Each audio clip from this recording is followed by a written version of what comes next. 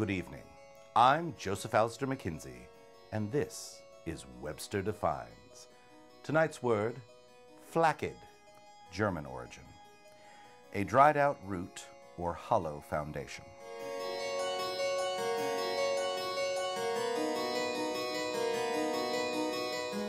A minor noble of the mid-13th century, Karl Weiskopf Dumplingarten von Flaccid was considered an engineering prodigy for introducing the concept of four walls to German buildings. He also designed the first bridge to go over water rather than under it. While building a new home for his family, von Flaccid arrived at two radically new engineering concepts. Number one, foundations are an unnecessary extravagance. Number two, gravity is a suggestion, not a law.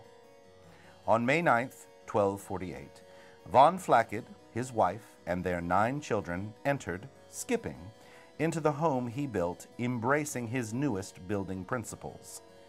Within seconds, they were crushed flatter than a Pfannkuchen. This has been Webster Defines. Next up on the History Channel, swamp death.